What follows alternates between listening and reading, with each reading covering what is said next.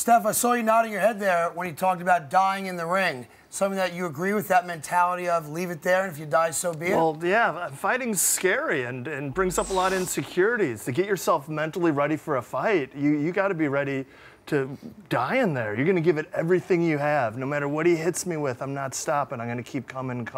And, I mean, he's right on. That's the right mindset to have. And if you do die in there, that's an honor.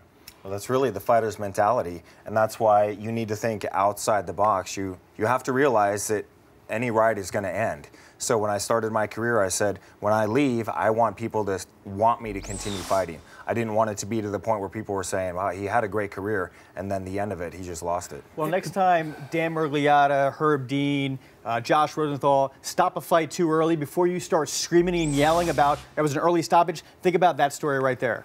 Well, it's hard with fighters, you know, we got a lot of pride and no one wants to hear that, you know, oh, you should hang it up, oh, you're getting punch drunk, things like that. Like, it's going to take a lot of convincing. Like, but when it gets to the point where, you know, you're writing your E's backwards, you don't remember what you had for breakfast, then it's time to stop. That's why I always have the same thing for breakfast. That's not a bad idea. It's an interesting take, though, I have to say, because I think all fight fans respect what you guys both just said. It's a warped way to look at it, that if you die in the ring, at least you died with honor. That's what makes you guys special and different.